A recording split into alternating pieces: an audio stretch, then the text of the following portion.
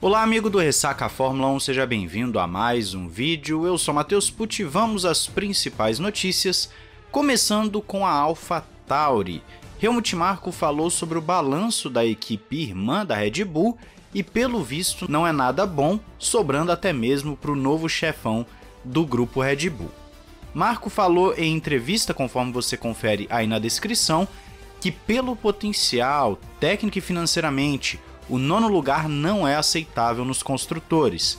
Eles cometeram muitos erros de estratégia, o carro tinha muito pouco downforce e no momento estão fazendo um balanço e vendo quais parafusos precisam apertar.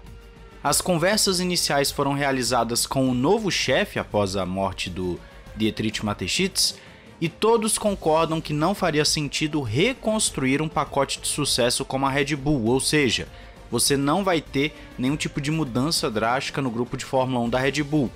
Porém, Helmut Marko fala que existe uma necessidade na Alphatauri porque não foi satisfatório no ano passado, então sim, a Alphatauri está passando sob avaliação para ver o que podem fazer em relação à equipe para ela melhorar futuramente. Vale lembrar que um tempo atrás, antes desse regulamento de 2022 entrar em vigor, o Helmut Marko, o Christian Horner e até o Franz Tost, que é o chefe da Alphatauri, falaram que a ideia era fazer da Alphatauri a nova Red Bull, fazer da Alphatauri uma equipe que cresça muito e brigue de acordo com a Red Bull, já que o teto orçamentário permitiria ter alguma coisa desse nível. A Red Bull realocou algumas pessoas para a Alphatauri, só que isso não está, vamos dizer assim, nos planos mais. A Alphatauri vai continuar sendo uma equipe B, e ela pode até melhorar um pouquinho, quem sabe brigar mais firmemente no meio de pelotão, só que nós não deveremos ter algo como foi em 2008, por exemplo, em que a Toro Rosso era tão forte quanto a Red Bull, até mais forte que a Red Bull. Não deve acontecer.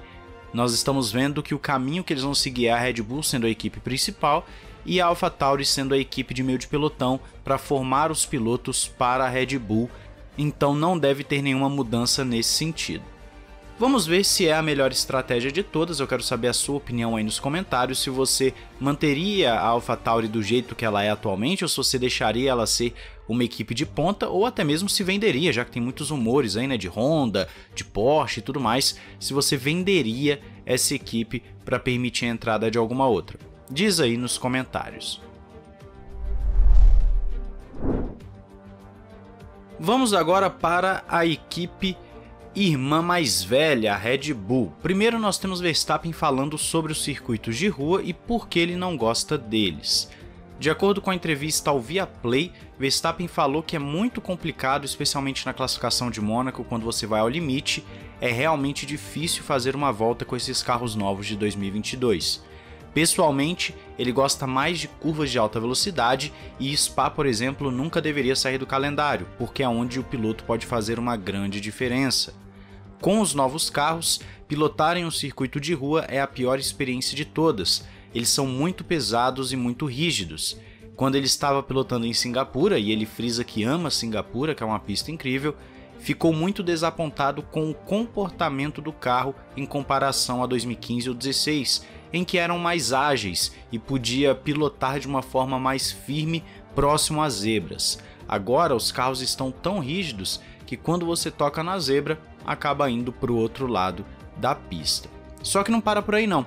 Verstappen fala também que ele preferiria, por exemplo, ir para Las Vegas em circunstâncias diferentes, não simplesmente para uma corrida de rua. Ele fala até em tom de brincadeira, mas estão recebendo cada vez mais circuitos de rua e ele não gosta disso para um carro de Fórmula 1, porque não são projetados para pistas de rua.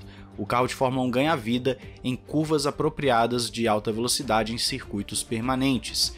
Ele entende ter alguns circuitos de rua por ano, mas não muitos, e é melhor ter pistas old school como Suzuka, uma volta de classificação em uma pista como essa, porque é mais divertido do que em um circuito de rua aleatório. Então essa é a opinião do Max Verstappen sobre as pistas de rua. E ela vai muito na linha do que a gente já fala aqui no canal há um bom tempo. Eu não sou piloto profissional, mas você não precisa ser um gênio ou um piloto profissional para entender que os carros de Fórmula 1 não são feitos para pista de rua e as piores corridas da Fórmula 1 são em pistas de rua, em via de regra. É claro que você pode pegar uma ali que foi legal, você pode pegar uma ou outra de circuito permanente também que foi ruim, e fazer esse paralelo.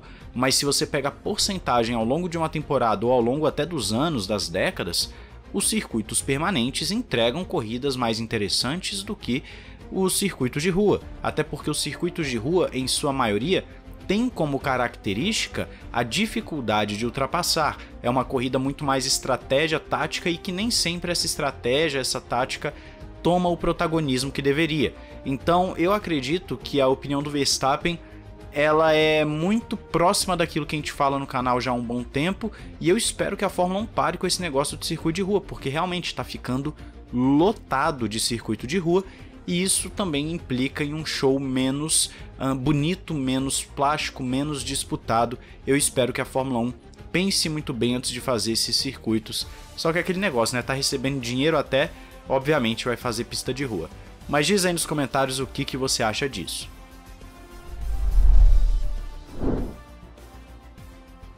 Continuando na Red Bull e também em Max Verstappen, nós temos o bicampeão mundial falando sobre o grande problema do carro da Red Bull e como foi difícil e é difícil resolver esse problema, até porque nós já falamos sobre isso também há um tempinho atrás em relação ao Helmut Marko. Mas vamos lá, Verstappen fala ao Racing News que o problema no começo do ano era que eles estavam com muito peso, eles realmente estavam bem acima do peso, então não podiam mostrar o verdadeiro potencial do carro. Com o tempo se livraram um pouco disso e o carro ganhou vida. As atualizações já ajudaram, mas foi principalmente pela perda de peso. E algumas equipes tiveram que lidar mais com problemas de porpoising, enquanto eles puderam concentrar na redução de peso, só que preferia estar olhando mais para o desempenho.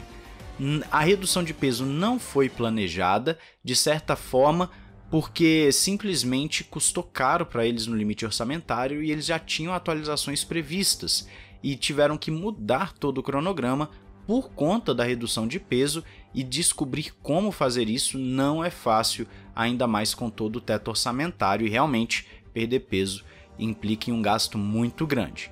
Então aqui nós temos o seguinte: o Verstappen falando do problema da Red Bull e por que esse ainda é um problema. A Red Bull ainda está acima do ideal.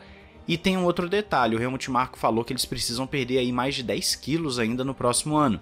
É um problema que a Red Bull vai ter que lidar com dois agravantes, que é o ponto principal desse vídeo.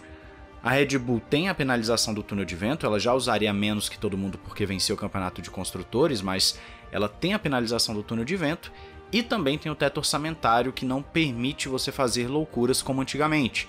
Você reduzir o peso do carro implica em pagar materiais mais caros, materiais que são mais leves, porém bem mais caros, e isso faria com que a Red Bull conseguisse resolver seu problema tranquilamente, só que o teto orçamentário não permite isso.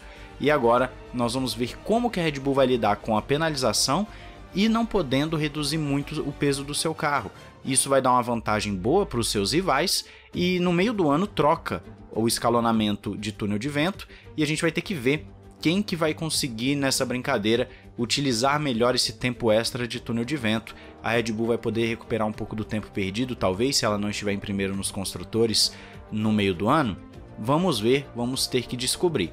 Mas qual a sua opinião? Diz aí nos comentários. Não esqueça de se inscrever e ativar o sininho para não perder nada. Tem playlist de estatística, curiosidade, análise técnica para vocês. Um grande abraço, valeu e falou!